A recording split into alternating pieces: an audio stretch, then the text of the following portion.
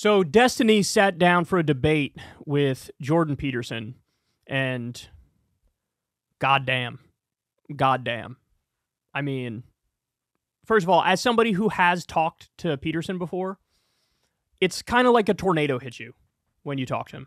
Like, it's very difficult. You have to pick your spots, when to respond, how to respond, because you know his default mode is like dominating the conversation and talking the overwhelming majority of the time. Now, in this instance, it's like Peterson is supposed to be interviewing Destiny.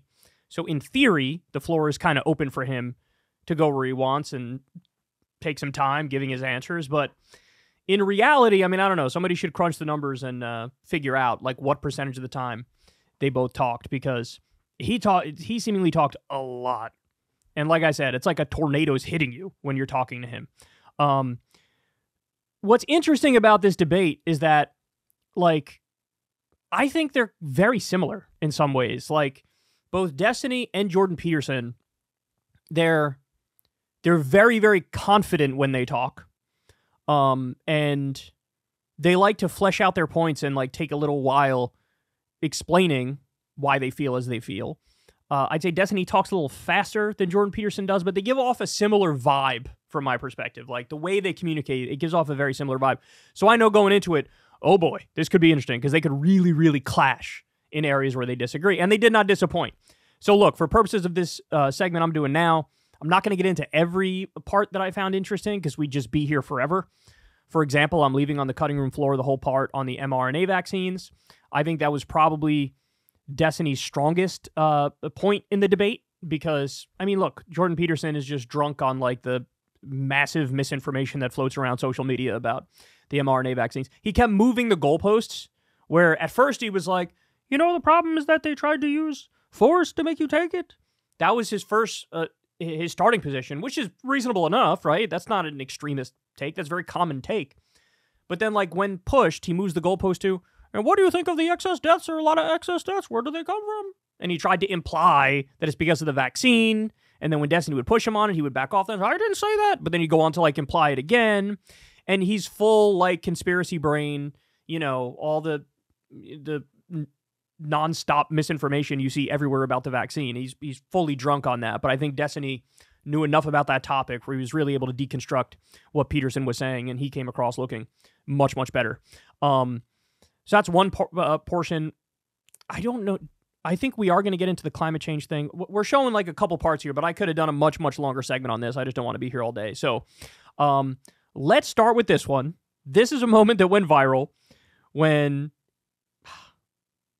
Listen to what Peterson says about the Nazis and Hitler. It's because Hitler's lack of trying led him to kill less people than who ended up dying during the Great Leap Forward or during the industrialization of the Soviet Union. Yes, well, I also think it's an open question still to what degree Hitler's policies were right-wing versus left-wing, and no one's done the analysis properly yet to determine that. Well, what do we consider? Because it was a national socialist movement for a reason, and the socialist part of it wasn't accidental. He has full Daily Wire brainworms at this point. I mean, that's the only straightforward interpretation from what he said there.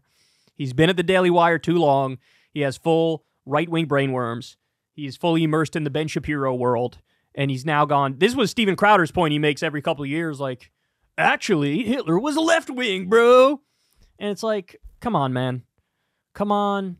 This is like when somebody on the left says, actually, Stalin was a right-winger. It's like, you know, somebody can have the an ideology that is similar to yours, but then also do horrific atrocities, right? And in the case of Stalin, yeah, he was a communist. And economically, he may have been more in favor of redistribution, but he was also a massive authoritarian and killed large numbers of people, right? Like, you can admit that. You could say he's both left-wing and genocide. You can say that. And by the same token, for Hitler, of course he's right-wing and genocidal, but he's trying to do the thing where it's like, all right-wingers we must protect them to one extent or another because all the bad comes from the left. That's what it is. And I don't think redistribution was high on Hitler's list of things to do for... That's true. It was a strange mix of totalitarian policy. I don't think it was a strange mix. I think it was a bid to appeal to mid-left and center-left, the KPD and the German Socialist Party by calling themselves National Socialists. I think it was very much like an authoritarian, ultra-nationalist regime that pretty squarely fits with... people get mad if you call something far-right or far-left because they have an attachment Well, you know, to terms, one of the things I would have done if I would have been able to hang on to my professorship at the University of Toronto would have been to extract out a random sample of Nazi policies and strip them of markers of their origin and present them to a set of people with conservative or leftist beliefs and see who agreed with them more.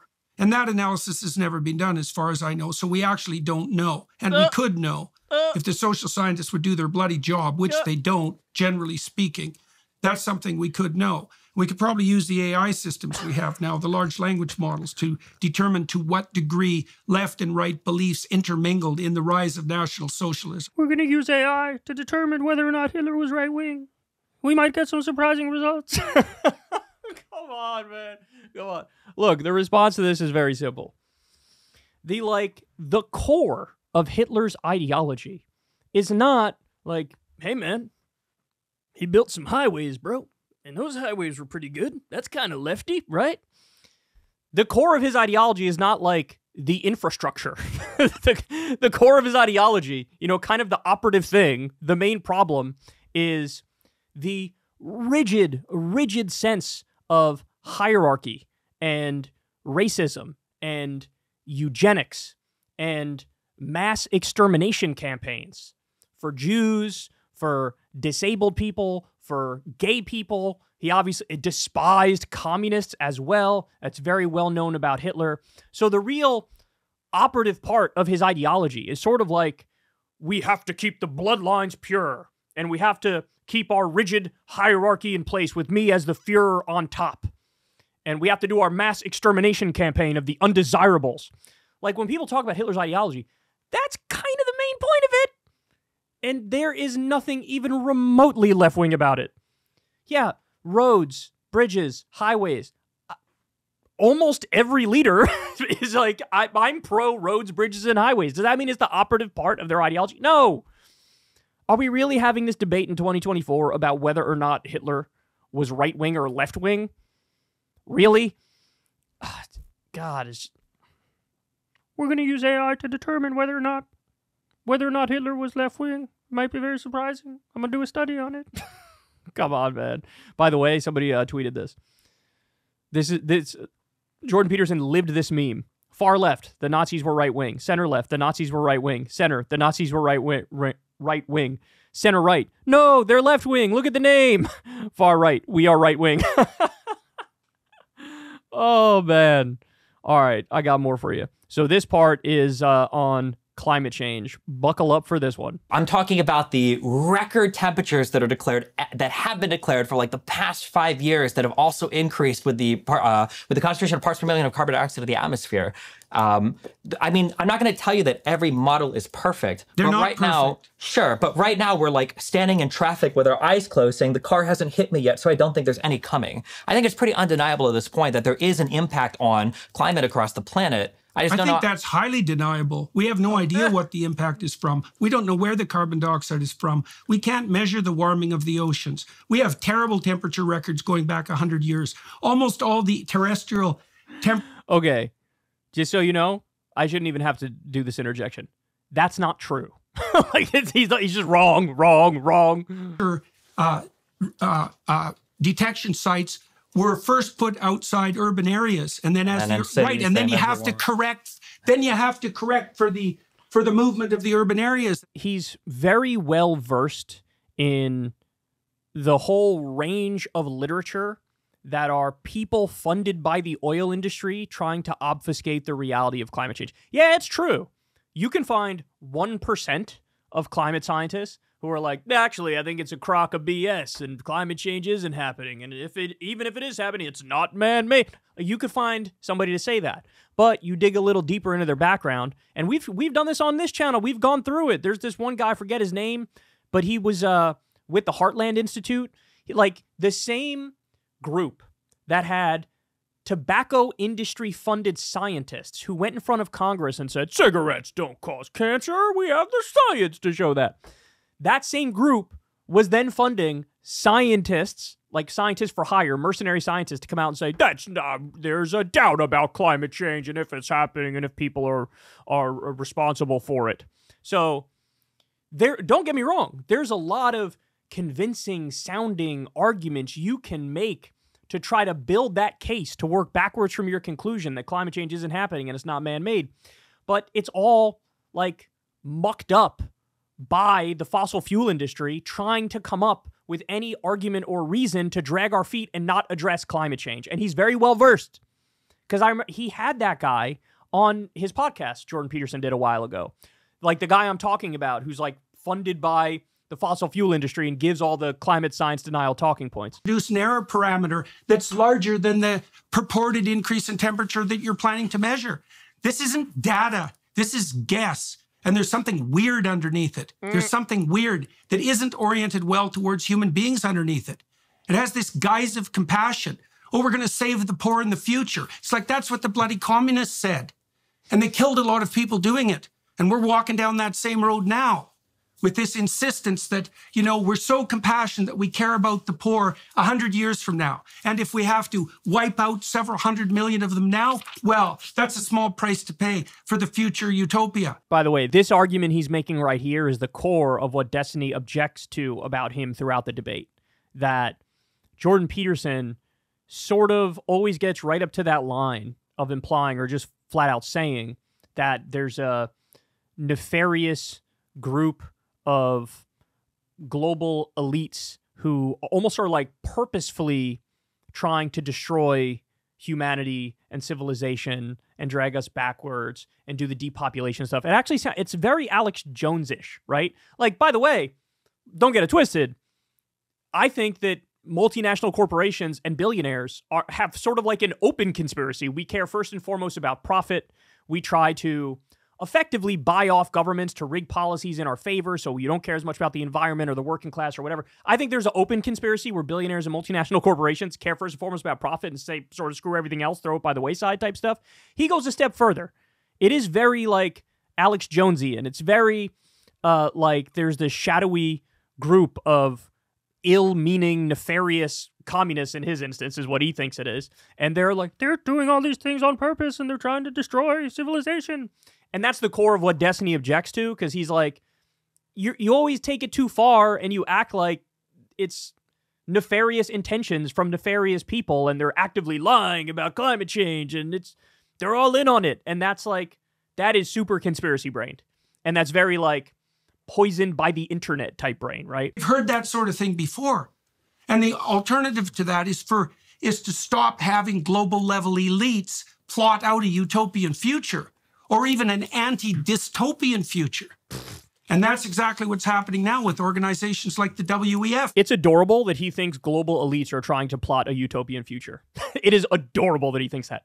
No, global elites are in the business of a status quo protection racket. Because this is the system that they are incredibly wealthy and powerful. They want to protect that system.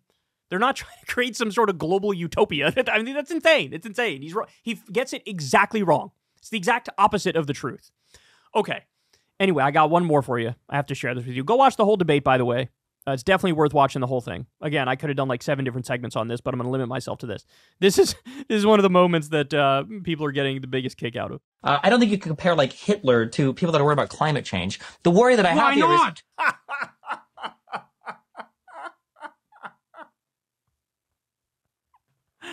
Look, as Jordan Peterson has been in the public eye for as long as he has been now, and his time has gone by, he sort of dropped the whole guise of like the wise professor just trying to give you life advice to make you more successful and happy, right? That was his whole thing.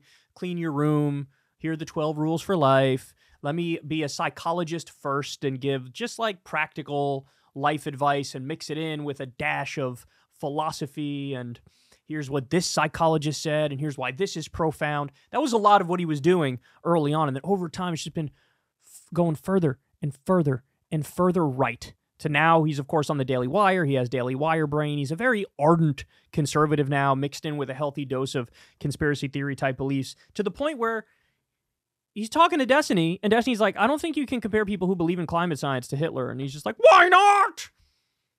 Because that's insane. Because then you're comparing the majority, certainly of the American people, probably the majority of the global population. I've never seen a poll globally on climate change, but I'm assuming the majority of people, it's similar to the US, and that the majority of people think climate change is real. You're saying they're all like Hitler? Or have they been duped by this Nazi-esque ideology of caring about the environment and trying to wean ourselves off of fossil fuels? Come on, man. It's just so goofy. So look, we'll end on this point. I don't even know why I'm bothering to do this, but nonetheless, here I go. This is some nerd type stuff to even sincerely respond to it. But look, a lot of people like Jordan Peterson, right? A lot of people listen to him. A lot of people like him. Maybe they're unfamiliar with the actual, academic evidence on this. But this was an article from 2 years ago. Case closed. 99.9% of scientists agree climate emergency caused by humans. So it's actually, the headline sells it short. It's not 99.9% of scientists agree. It is 99.9% of the credible peer-reviewed studies on this agree. That's way stronger than just saying the scientists agree. Trawl of 90,000 studies finds consensus, leading to call for Facebook and Twitter to curb disinformation. Now, that part I don't necessarily agree with that part. I'm a believer in free speech, even if the speech is hideously incorrect. But let's jump into this. The scientific consensus that humans are altering the climate has passed 99.9%, according to research that strengthens the case for global action at the COP26 summit in Glasgow. The degree of scientific certainty about the impact of greenhouse gases is now similar to the level of agreement on evolution and plate tectonics, the authors say, based on a survey of nearly 90,000 climate-related studies. This means there is practically no doubt among experts that burning fossil fuels such as oil, gas, coal, peat, and trees is heating the planet and causing more extreme weather. A previous survey in 2013 showed 97% of studies published between 1991 and 2012 supported the idea that human activities are altering Earth's climate. This has been updated and expanded by the study by Cornell that shows the tiny minority of skeptical voices has diminished to almost nothing as evidence mounts of the link between fossil fuel burning and climate disruption. The latest survey of peer-reviewed literature published from 2012 to November 2020 was conducted in two stages. First, the researchers examined a random sample of 3,000 studies in which they only found 4 papers that were skeptical. Out of 30,000, only 4 were skeptical that the climate crisis was caused by humans. Second, they searched the full database of 88,125 studies for keywords linked to climate skepticism, such as natural cycles and cosmic rays, which yielded 28 papers, all published in minor journals. The authors said their study published on Tuesday in the journal Environmental Research Letters shows skepticism among experts is now vanishingly small. Look, this is what the actual data shows. This is what it shows. And so to be denying it at this point is just wrong. Now, but here's the thing, right? He would take one look at this and find a reason to dismiss this is called a meta-analysis. It's an amalgamation of all the credible studies on it. He would still find a way to dismiss this, and he would attack it at the source, and he would say, I don't believe your data. I think your data is fake. I think your data is wrong. I think your data has a bunch of assumptions that are incorrect. This is effectively what he would say. And at that point, look, you just got to walk away, right? Because if you can't agree on the underlying facts, then of course you're not going to agree on the solutions. You could try to get Peterson, if you say to Peterson, let's assume for argument's sake, this is correct about climate change. Would you then agree with program A, B, or C to wean us off of fossil fuels, to bring about more renewable technology, etc., right? You could ask that. But the fact of the matter is, as long as he attacks the data, attacks the study, just like right at the ground level there, cut it out from the roots. As long as he does that, he's never going to agree, right? So in a sense, it's almost like a conversation about something like this with Jordan Peterson is worthless. Because if he's going to disagree from the premise, if he's going to disagree from the roots of the conversation, if he's going to disagree on the data and the facts, which then you can then build conclusions off of, then we're stuck nowhere, right? We're not going to get anywhere. And unfortunately, that's what it's like discussing a lot of different things with him. It's not easy to talk with that guy. I know I debated him on trans stuff, among other things. You guys have seen the clip, I'm sure. It's hard to get a word in edgewise and get your point across, and he usually dominates the conversation. But I think Destiny did a pretty good job, certainly on the vaccine portion of it and some other portions of it. Go check it out. And it seemed like they kind of liked each other. They had a little bit of an affinity for each other. Peterson was sort of heaping praise on him at the end, which I found kind of interesting about, oh, you're a good debater, oh. And so we'll see. They'll probably get together in the future as well. But like I said, watching that thing was like, it's like getting hit by a tornado. Your head's spinning as they keep going. It got pretty intense. All right, guys, that's the show. I love you all very much. Everybody do me a favor, subscribe to the channel. It helps out massively. Click that bell icon so you get a notification every single time a video drops. Like the video, comment, all that fun stuff. Thank you to everybody who supports the show on Patreon. If you'd like to, that link is below. Thank you everybody who tips on YouTube with the thanks button. That's below as well if you'd like to help out. All right, love you guys. I'll talk to you tomorrow. Peace. Hey, y'all, do me a favor and like and subscribe. It helps out big time in the algorithm. Click the bell as well for notifications when videos drop. And watch that video on screen right now. You know you want to.